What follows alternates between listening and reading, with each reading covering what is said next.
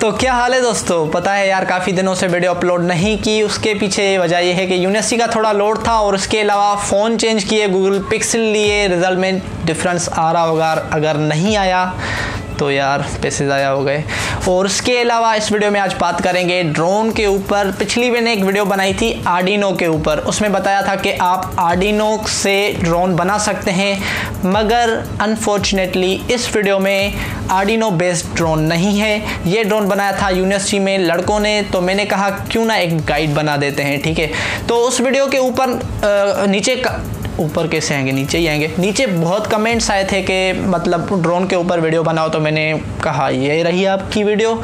तो उसके अलावा इस वीडियो में मतलब मैंने उनसे क्वेश्चन पूछे हैं काफ़ी, जैसे कि कंपोनेंट्स कौन कौन से यूज़ होते हैं, इसके अलावा इसकी बजट क्या है, काफ़ी सारे क्वेश्चन उनसे मैंने पूछे हैं। आप उस वीडियो में आगे जाके देखेंगे।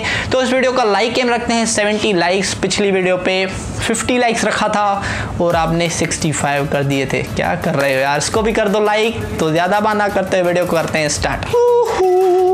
मगर ये एक्सपेक्ट मत करना कि तुम ये सिर्फ अपना ड्रोन बनाओगे, उसके नीचे गोप्रो लगा दोगे, उसे उड़ाओगे और इसे स्टेबलाइज फुटेज आएगी और तुम किसी नए स्टेट के भी बाप निकलोगे। ऐसा नहीं है भाई।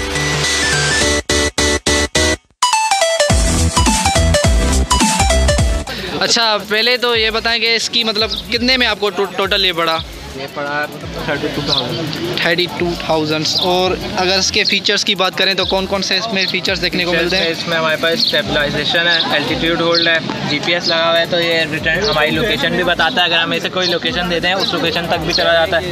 फिर अगर कोई सिग्नल ऑफ हो जाता है या कोई मसला आ जाता है इस क्वाड में उड़ने के टाइम, जैसे ट्रांसमीटर का सिग्नल चला गया या कुछ भी, तो ये रिटर्न टू लोकेशन का इसमें फेल सेव है, जो मतलब जहाँ से उड़ाया था ये वहाँ पे वापस आ जाता है। एक और है लैंड का फीचर, मतलब अगर रिटर्न टू लैंड नहीं कर पा रहा है या कि जीपीएस का कोई इशू है तो ये उस वक्त जो है जहाँ पे उड़ा है वहीं पे लैंड कर जाएगा प्रॉपर।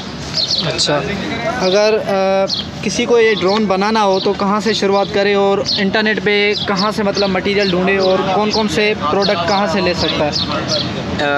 ज़्यादातर सामान अगर आप इंपोर्ट कराओ तो वो ज़्यादा सस्ता पड़ता है, लेकिन उसमें टाइम लगता है आने में।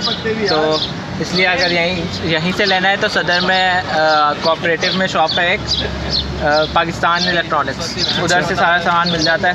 तो जब अगर आप बना रहे हो तो आप किस चीज़ पे बना रहे हो, आर्डिनो पे बना रहे हो, एपीएम पे बना रहे हो। आर्डिनो पे बनाने में ये मतलब आप ज़्यादा चीज़ें इंटरफेस नहीं करा सकते। एपीएम ये फ्लाइट कंट्रोलर है ही इन चीज़ों के लिए, जैसे क्वाड बनानी है, जीप बनानी है, इन सब के लिए, और है ही इन सब चीज़ों के लिए।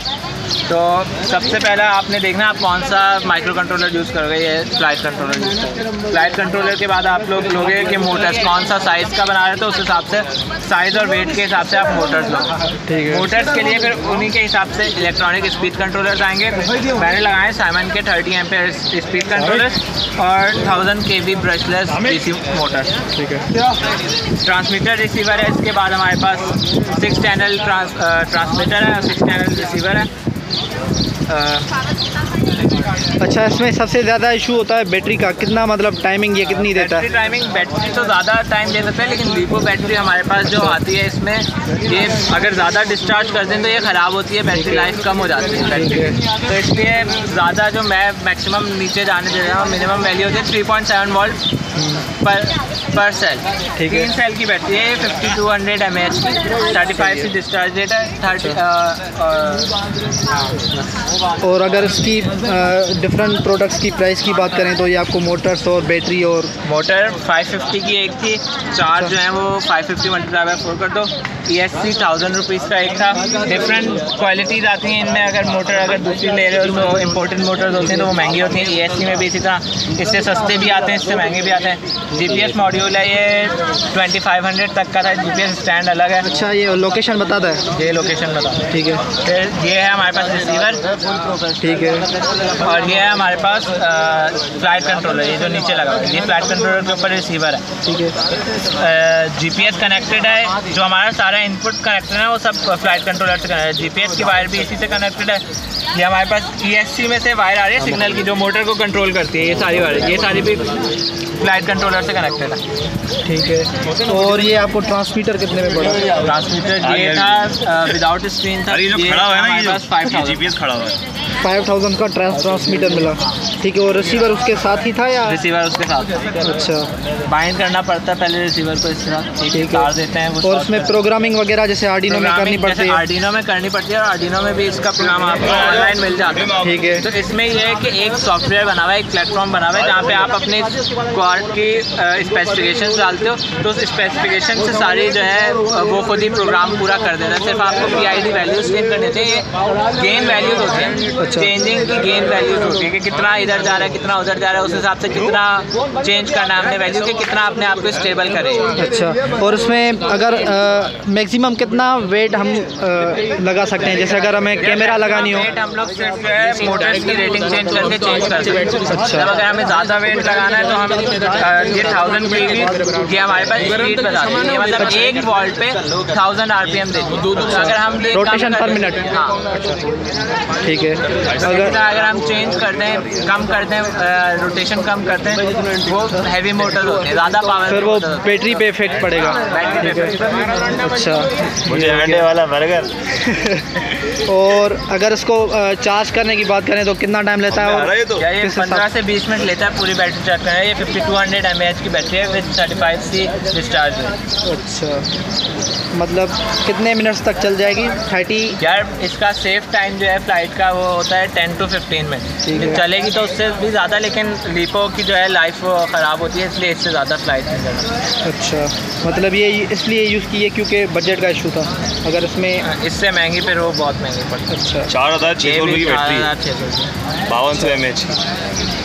और इंटरनेट से कौन से मतलब यूट्यूब चैनल से या कहाँ से मतलब आपने हेल्प ली थी? वो देख के, क्योंकि काफ़ी मसले आते हैं और आते हैं, तो वो सारे मसले फिर एक जगह तो मिलता नहीं है, एक मिलता है सबसे पहले आपने बना ली, ठीक है। फिर उसके बाद जो मसले आ रहे हैं उनको काउंटर करने के लिए फिर डिफरेंट वेबसाइट और डिफरेंट थ्रेड्स पढ़ना पड़ता है, ठीक है। और कौन सी लैंग्वेज, मतलब लैंग्वेज का कोई तो प्रॉब्लम नहीं? प्रोग्रामिंग लैंग्वेज कौन सी आनी चाहिए? आर्डिनो की अगर आपको इसको प्रोग्राम चेंज करना है ना, ये आर्डिनो मेगा है जो फ्लाइट कंट्रोलर है, एक तरह से आर्डिनो मेगा है। तो सी लैंग्वेज पे, सी पे भी कर सकते हैं आप, आर्डिनो का अपनी लैंग्वेज। हाँ, वो सिंटेक्स सेम ही है। फर्स्ट टाइम बनाओगे ना ये ड्रोन, तो आपको तकरीबन चीज़ें जल जाती है बहुत सारी। अच्छा, प्रॉपर गाइडलाइन चाहिए होती है। तो अगर आप फर्स्ट टाइम बनाओगे तो तकरीबन 40,000 का एस्टिमेट रखना पड़ेगा। अच्छा, अगर हमसे बनवाओगे तो हम आपको 35,000 बना के दे देंगे। कौन सी चीज़ें मतलब जल जाती हैं? इसमें बहुत सारे इशूज हैं। ये लिपो बैटरी है ना, ठीक है। इसको आपने गलत चार्जिंग पे लगा दिया तो ये भी खराब हो जाती है। अच्छा। और इसके अलावा ये AC है, APM है, चार्ज करने से बहुत चीज़ें देखनी पड़ती है। तो दोस्तों यही थी आज की वीडियो। अगर आपको ये वीडियो अच्छी लगी तो लाइक कर दो, कमेंट कर दो और शेयर कर दो। और अगर ज़्यादा ही प्यार आ रहा है तो नीचे लाल बटन होगा, उसको भी क्लिक कर दो। और इसके अलावा ढक्की भाई आपसे कुछ कहना चाहेंगे? भाई ट्रेंडिंग में चल रहे हैं, मजाक थोड़ी है।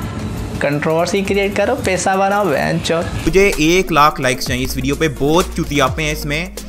1 लाख लाइक्स तो बनता है प्लीज। और सब्सक्राइब कर दो अगर पहले से नहीं किया हुआ। मुझे इस साल से पहले 1 मिलियन चाहिए। ब्ल ब्ल ब्ल। और वैसे भी अपनी टीम ने डिसाइड किया कि आज की वीडियो पर हर लाइक मारने वाले को पेरिडिको का 1 चम्मच खांसी फिश हूँ।